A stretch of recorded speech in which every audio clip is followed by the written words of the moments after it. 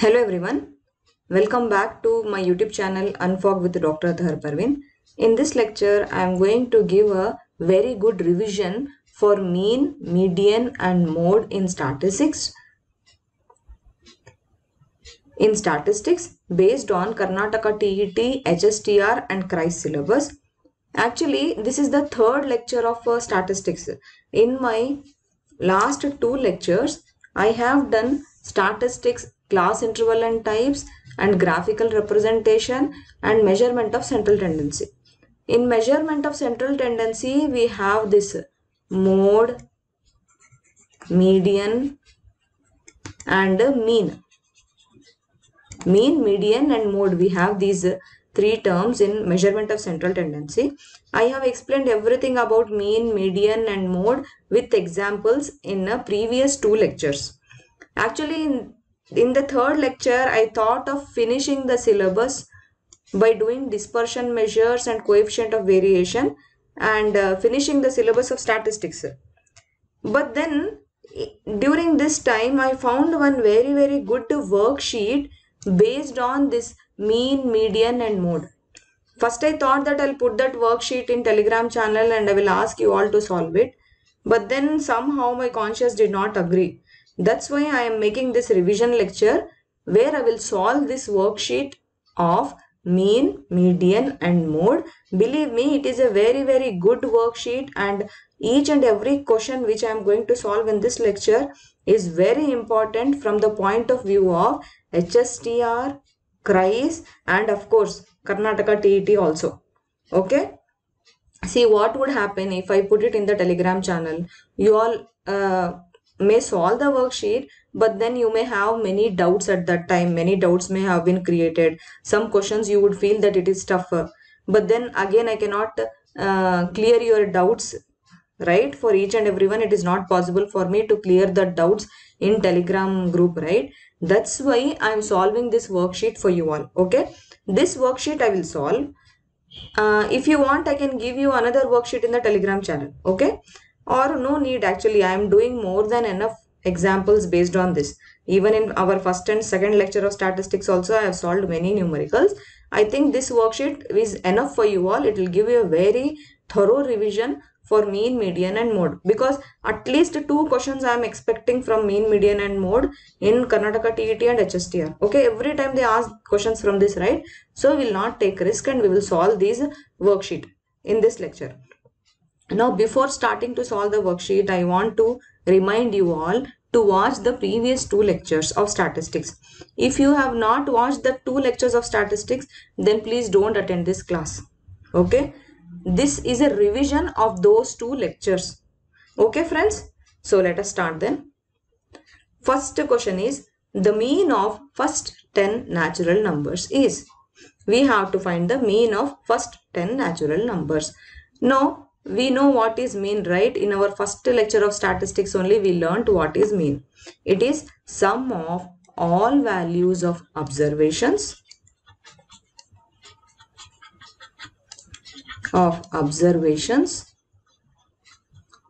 divided by number of observations.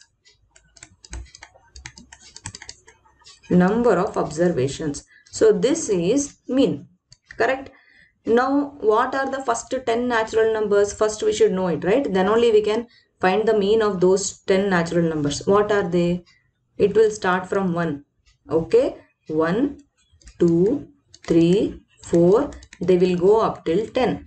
These are the first 10 natural numbers. Now, to find the mean, what we have to do? We have to take sum of these numbers. All numbers. 5 plus 6 plus 7 plus 8 plus 9 plus 10 divided by number of observations. What are the number of observations? 10 numbers are there, right? So in the denominator you will write 10.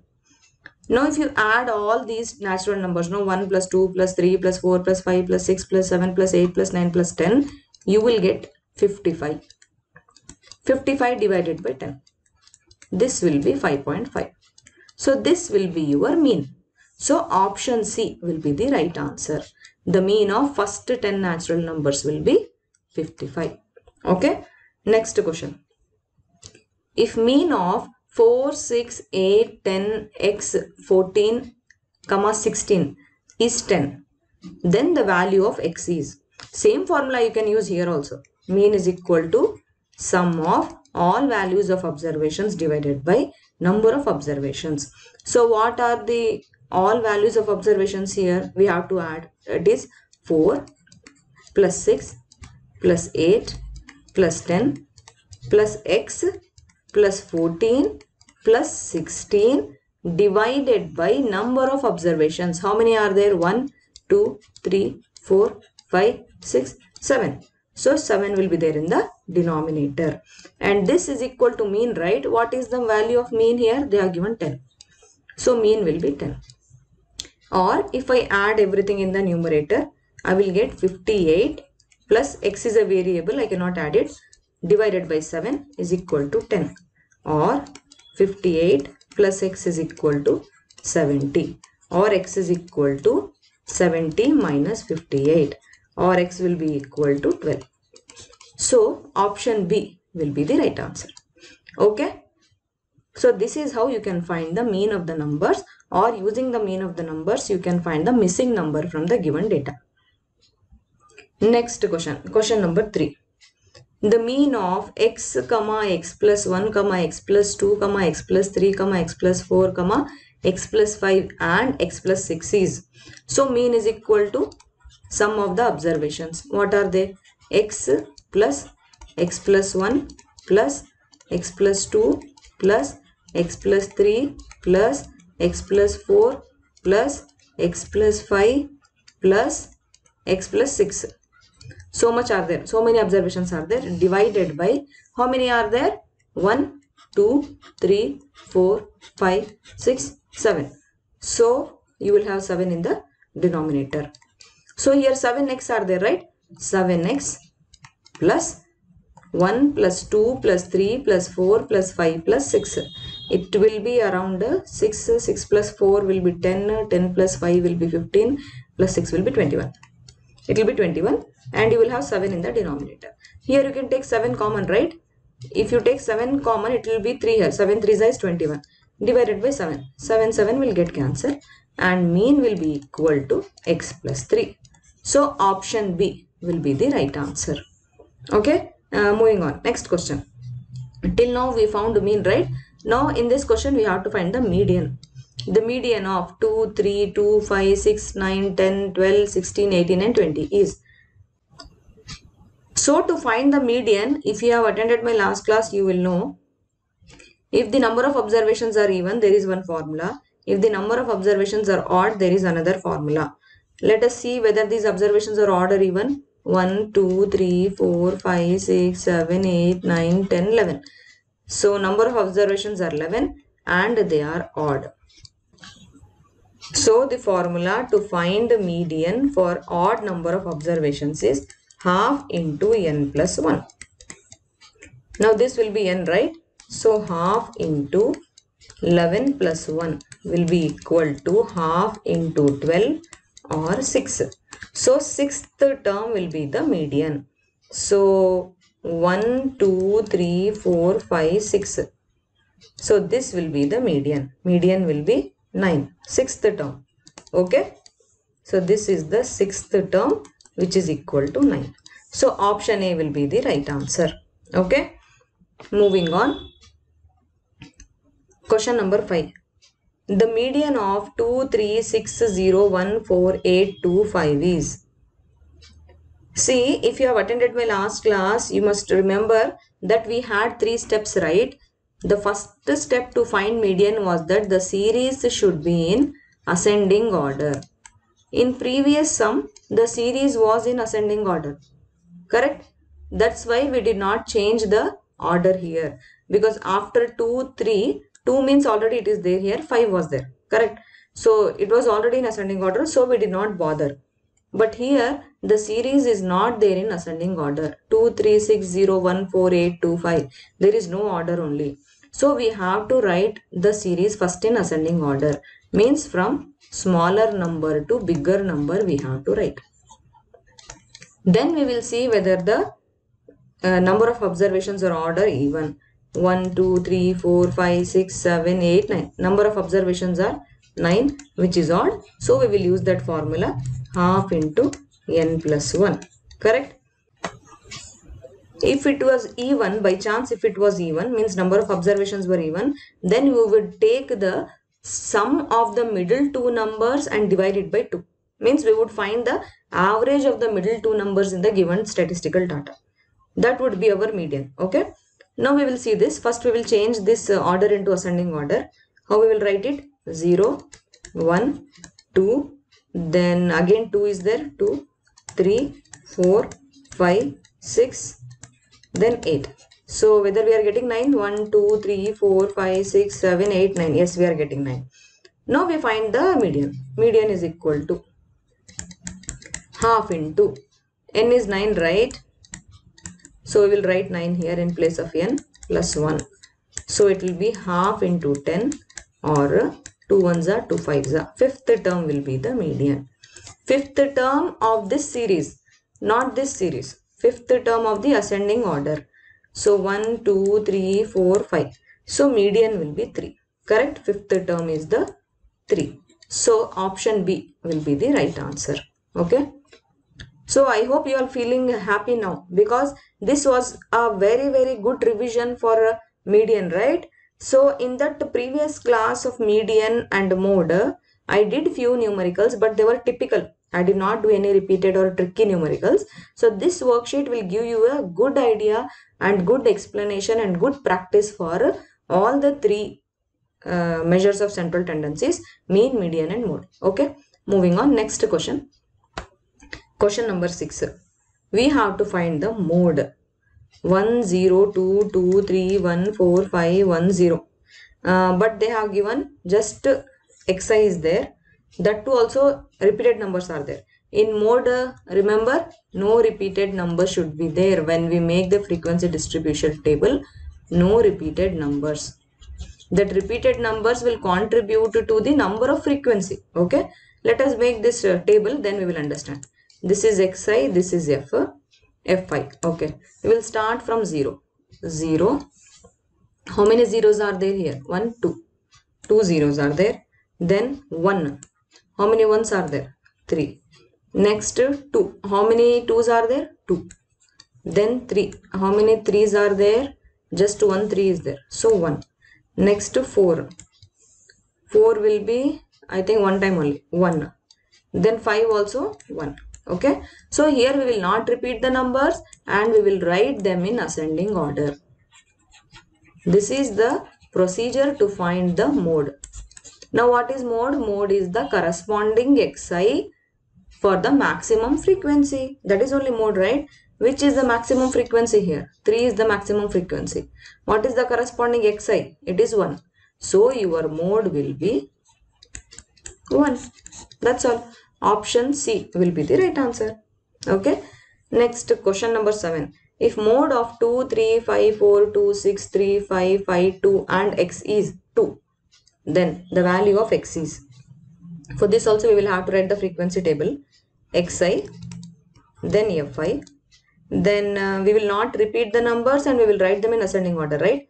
So 2, how many times it is there? 3 times. Then 3. Then how many times it is there? 2 times. 4, it is 1 times. 5, it is 3 times. 3 times, right? 1, 2, 3. 3 times. Then 6, it is only 1 time. Then x, this is also 1 time. So this is our frequency table, right? So in this frequency table, we have to find the value of x. Correct? But mode is 2 they have given. Now if the mode will become 2, then the frequency should be maximum, right? So the maximum frequency is for 2 and for 5. But mode is 2. That means this x should be 2. Then only that frequency will become 4 for 2. And maximum frequency will be the mode, right? So the mode should be 2. I hope you understood. I will write it again if you want. See, xi, fi, 2, 3, 4, 5, 6. I will write x here just to explain you. 2 came 3 times already. X 1 time it is there. 3 2 times it is there. 4 1 times, and 5 is 3 times, and 6 is 1 time. Correct? Now mode they have given that it is 2. That means for the corresponding maximum frequency only, what is the value of xi? That is only mode, right?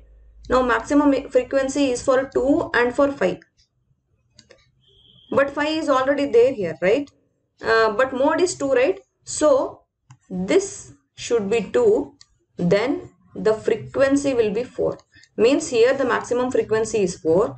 For the corresponding maximum frequency, mode is 2. Correct? I hope you understood now. So option A, 2 is the right answer. See, if you are not understanding, that means that you have not attended the second lecture of statistics. I will give the link in the description for first lecture and second lecture. Please go and watch. Then only you have to attend this class. Okay. Okay, moving on. Next, question number 8. Question number 8 is, the modal class of the following distribution is. Modal class means they want you to find the mode. But here xi is not given. In place of xi they have given class interval. Means you find the corresponding class interval for the maximum frequency. Correct? Modal class means it is the same like mode. But we told mode if the deviations were given, if xi was given. Modal class will be for class intervals. That's all. Maximum frequency will correspond to modal class intervals. Which is the maximum frequency here? In 4, 7, 12, 8 and 2. Maximum is 12, right? So what is the corresponding class interval? 20 to 25. So option B. This will be the modal class. That's all. This is the right answer. Okay. Next, question number 9. A teacher asked the students to find the average marks obtained by the class students in maths. The student will find what? Whether he will find mean, mode, median or sum. Of course, he will find mean, because mean is sum of the observations divided by number of the observations. Means it is nothing but calculating the average. Correct? That average only the teacher is asking the students to find, right? So mean will be the right answer for this question. Next, question number 10. The empirical relationship between the three measures of central tendency is. Remember what is the empirical relationship we told? It should be 3 median is equal to mode plus 2 median. So option B will be the right answer. This is the empirical formula. Direct formula they have asked in this question. But usually in the exam they will ask you twisted. How they will ask? They will ask like this. Mode will be equal to 3 median minus 2 mean or something like that. Okay, with the arithmetic operations jumbled, they will ask you one question. You should be ready. If you will be perfect with this empirical relationship, then you can rearrange them and write. Okay, so option B will be the right answer. Next, question number 11. Class mark of class 19.5 to 29.5 is. They are asking you class mark. Remember, class mark or xi. How you find class mark? Actually, in before the first statistics lecture, I solved how to find the class mark. I showed. How you do it? You do it with the upper limit plus lower limit by 2. This is your class mark. If you add, you will get 49 by 2. So your answer will be 2 2s are 4, 2 4s are 8, 0.25s are 10, 24.5. Option C will be the right answer. Okay, it is upper limit plus lower limit by 2. This will be your class mark. Means basically you are finding the midpoint of this given class interval. Okay, that is your class mark. Okay, question number 12. Measure of central tendency is represented by the abscissa of the point where the less than ogive and more than ogive intersect is. Actually, you had a graphical representation in your syllabus. In that, I only showed you types of graphs. I did not show you how to plot the graphs. Because in MCQs, they cannot ask anything related to graphs. They cannot ask you to plot the graph, right? So I didn't want to waste your time. That's why I didn't show.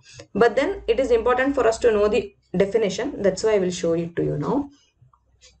Actually, This is how you can find the median using the graph.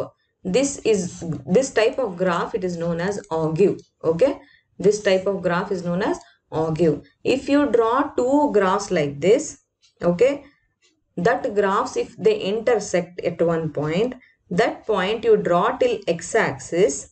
X-axis is also known as abscissa. Okay, y-axis is also known as ordinate axis. Okay, so if you draw these two ogives, and where this ogives will intersect, you draw one line to the x-axis. That point will give you the median. Okay, that point will give you the median. So now you can answer this question. The measure of central tendency is represented by abscissa, means x-axis of the point where less than ogive and more than ogive will intersect. So option B, median, will be the correct answer. Okay, less than ogive means the value of the ogive will be less.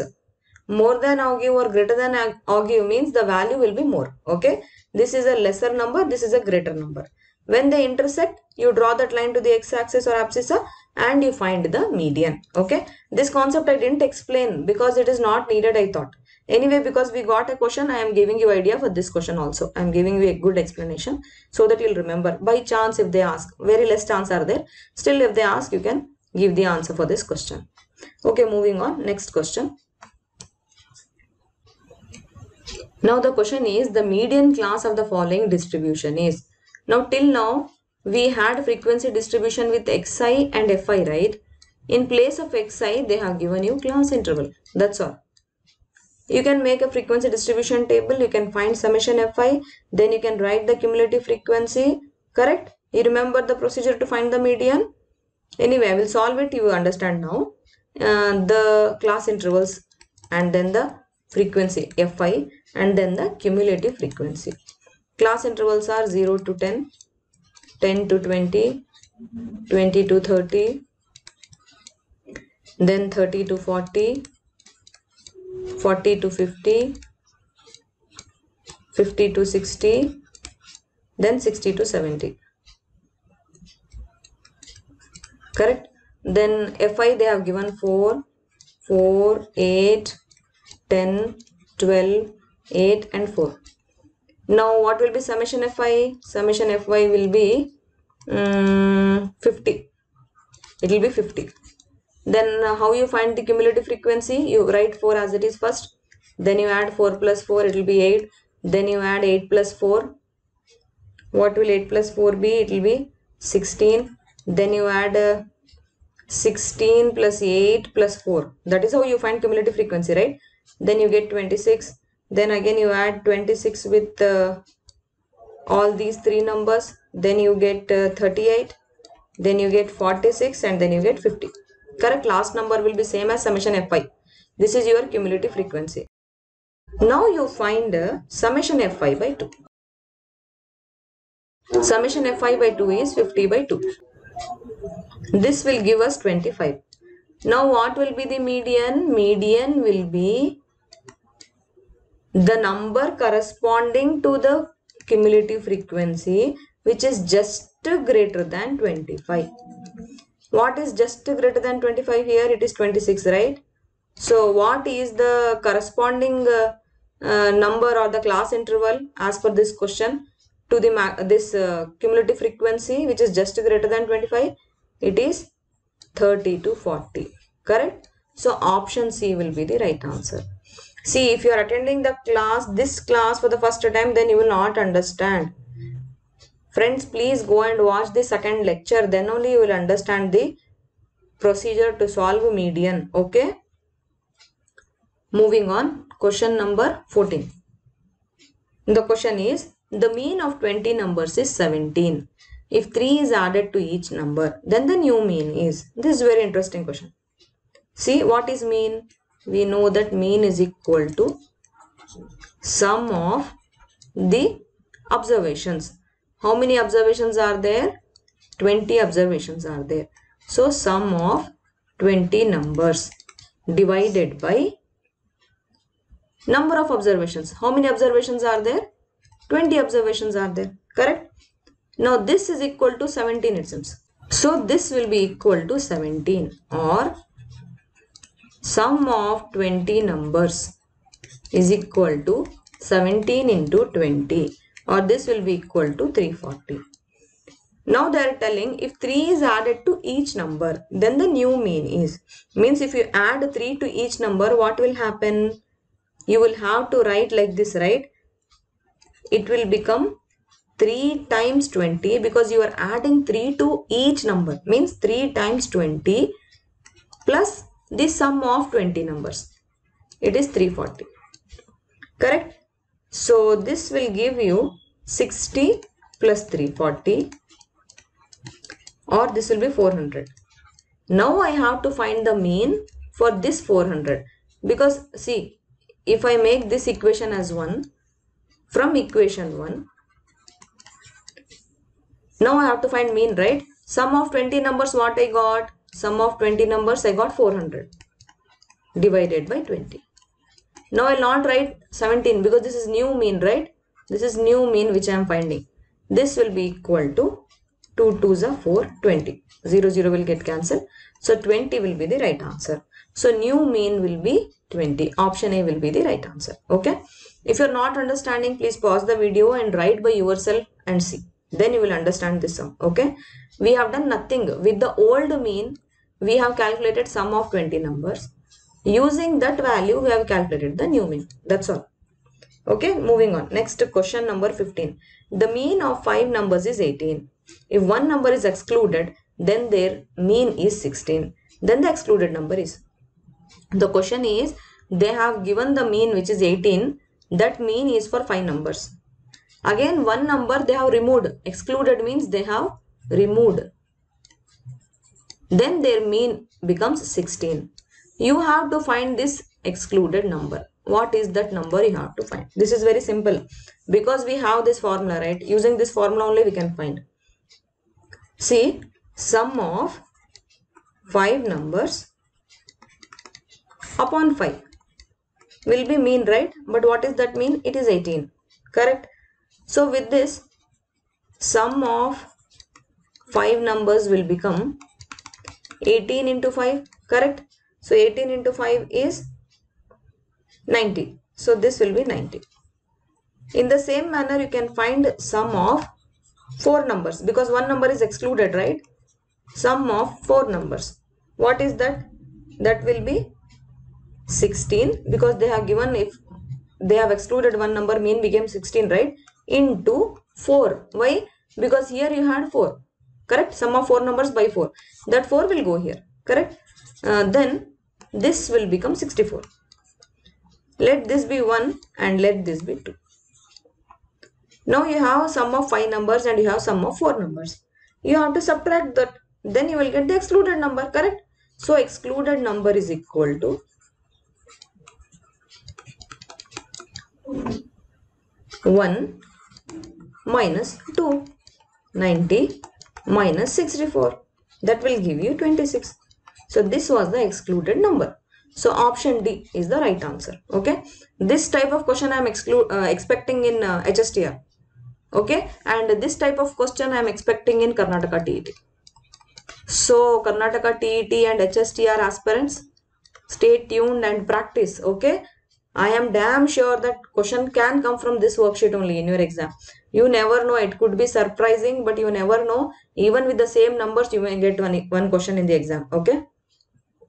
Now question number 16. The mean of first 5 prime numbers is. Now what are prime numbers? Prime numbers are those numbers which don't come in any table, right? See, I have made one class on a number system. I will give the link in the description. You please go and watch that lecture also. You will understand everything about numbers in this class. Okay. So in that class I have explained about prime numbers also. So prime numbers are those numbers which do not come in any table. Now what are the first 5 prime numbers? They should be 2, 3, 5, 7 and 11. These are the numbers which do not come in the in any table, and these are the first 5 numbers, right? Now you have to find the mean. It is very simple, right? You do the sum of the observations divided by number of the observations. How many are there? 5, right? So this will give you 28 by 5, or this is equal to 5 5s are 25.6. 5.6 will be the right answer. So option B will be the right answer. Okay. Next question. The sum of deviations of the values 3, 4, 6, 8, 14 from their mean is. Now this is an interesting question. You have to find the sum of deviations. Remember what was the deviation? Deviation is equal to xi minus mean. That mean we denoted it by capital A or small a, remember? Yes, very nice if you are remembering. So let us make a table first. What is the given xi? 3, 4, 6, 8, 14. And what is this deviation? How you find it? Xi minus mean, right? Now what is the mean? The mean will be 3 plus 4 plus 6 plus 8 plus 14 divided by 1, 2, 3, 4, 5. So this will give us 35 by 5 or 7. So this will be our mean. Now every time I have to subtract minus 7 now. Then I will get this deviation del, correct? So it will be minus 4, minus 3, minus 1, 1, then 7, correct? Now you find summation del. So this del will be equal to 4 minus 3 minus 1 plus 1 plus 7. This will give us 0. So the right answer is option A, 0. But without doing this also you can just say that the answer is 0, because how can there be any deviation from the mean? You have on the list of numbers, will there will be any deviation with the numbers from the mean? They will not change, right? So there will be no deviations at all. When there are no deviations, then sum of deviations is also 0, right? When deviation is only 0, then sum of deviation will also be 0, right? Still, if it did not click in your mind, anyway you can do this procedure and find the answer. Okay. Next question, number I think 18. Yes. The question is, if median is 15 and mean is 16, then mode is. Of course, we have our formula, right? We have to find the mode. What is the empirical formula? If I directly want to find the mode, then it is 3 into median minus 2 into mean. I am directly writing. I am twisting and turning with the arithmetic things. I am changing the order and I am directly writing the formula for mode. It is 3 times median minus 2 times mean. Correct? So this will be equal to 3 into 15 minus 2 into 16. Or this will be equal to 45 minus 32, or 13 will be the right answer. Option D will be the right answer. Okay? Okay friends, this was the last sum for this lecture. Now, before signing off from this lecture, I want to remind you all that I have already made statistics part 1 and part 2 lectures. It is a must watch. Please watch statistics part 1 and part 2 lectures. The link of those lectures will be given in the description. So in the next lecture, I will finish that dispersion measures, and I think variance is also there. I'll finish statistics. Okay friends, please do like, share and subscribe to my channel. And also if you have any queries or any feedback, you can write me in the comment section, or you can join the Telegram channel. We have a group also there where we keep on discussing things about HSTR and Karnataka TET. I'll give you the link in the description. Okay. Thank you. All the best. Bye.